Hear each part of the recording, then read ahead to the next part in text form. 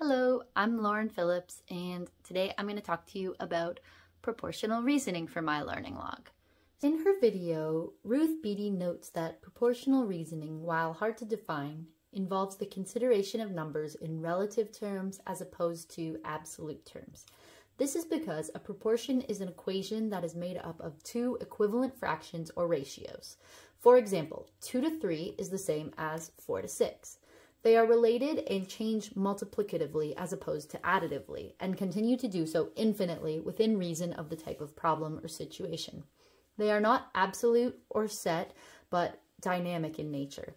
The textbook notes that proportional reasoning is both a qualitative and quantitative process.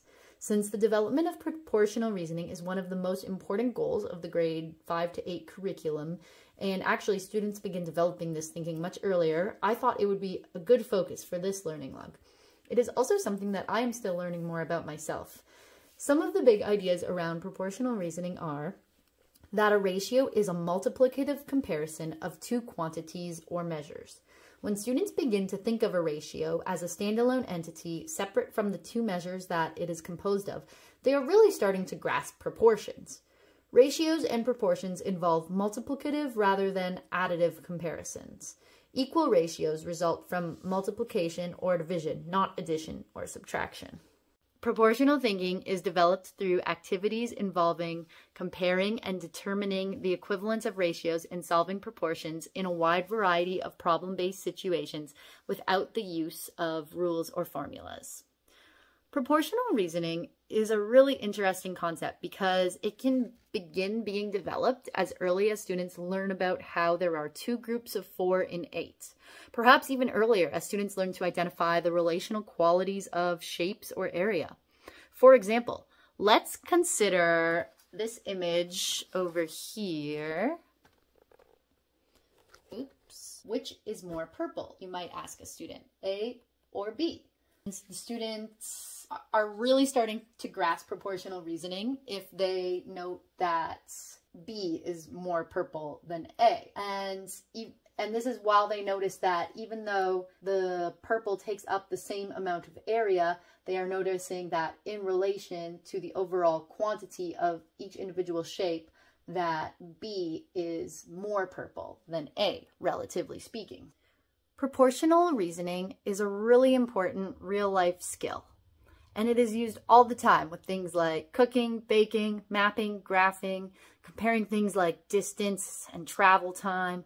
It's used a lot in physics, science, medicine, and the list goes on. To understand proportion, we must also understand ratio. Ratio is a way of comparing two or more quantities. Ratios can be written in 3 ways. 3 is to 2 in the word form, which is equal to 3 to 2 in the colon form, and 3 over 2 in the fraction form.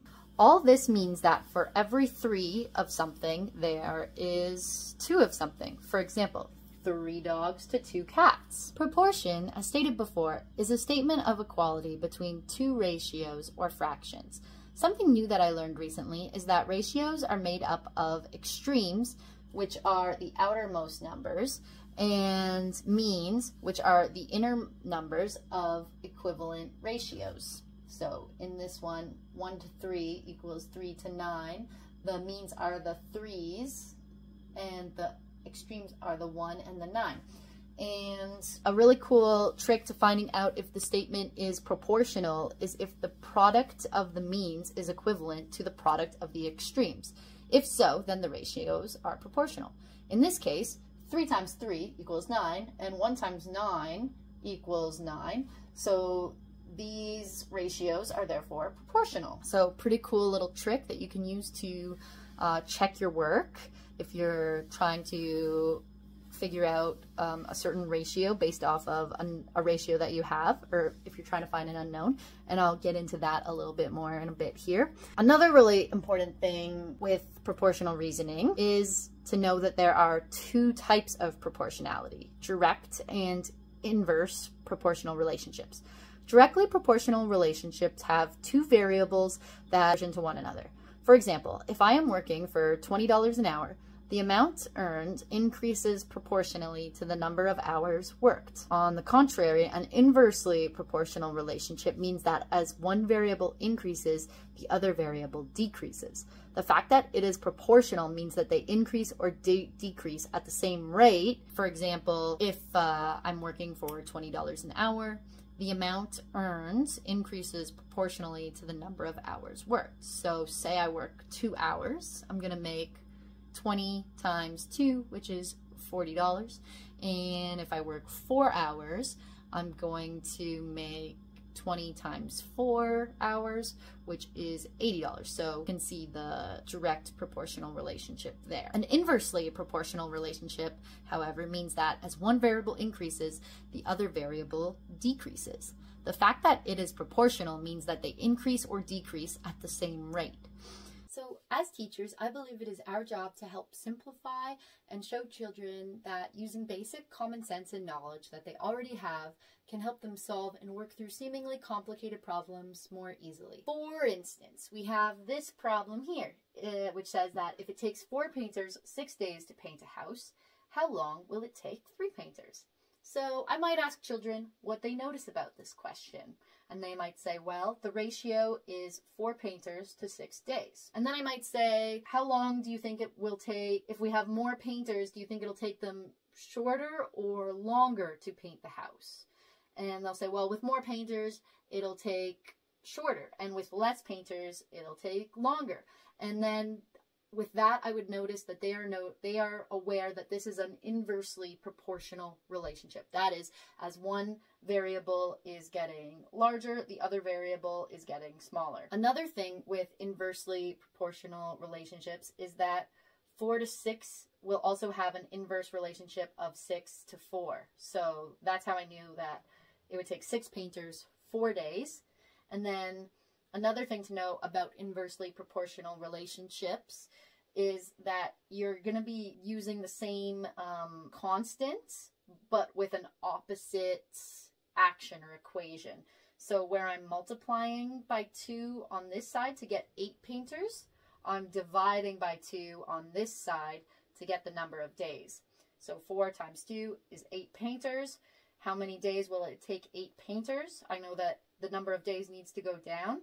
So I do 6 divided by 2, which is the inverse of the multiplied by 2, and that gives me 3 days. So it takes 8 painters 3 days, and I know that the inverse relationship of 8 to 3 is 3 to 8. So how long will it take 3 painters? It'll take 3 painters 8 days based on this logic here. So with directly proportional relationships like those we see with baking, where you either want to, for instance, like double or triple a recipe. So in the case of doubling a recipe, you would multiply all the ingredients listed by 2. Or to triple it, you would multiply all the ingredients to 3. So this is that's a very real world example of proportional reasoning that I actually do fairly often with baking and cooking. But I digress, because we're focusing on this problem here, which states that a recipe calls for 4 cups of flour to 6 tablespoons of shortening.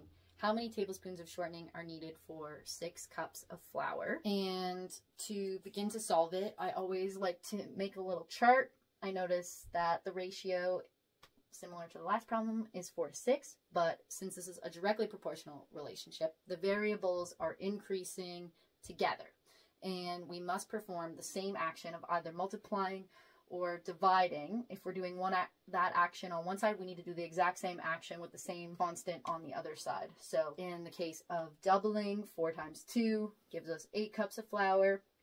In the case of tripling, 4 times 3 gives us 12 cups of flour.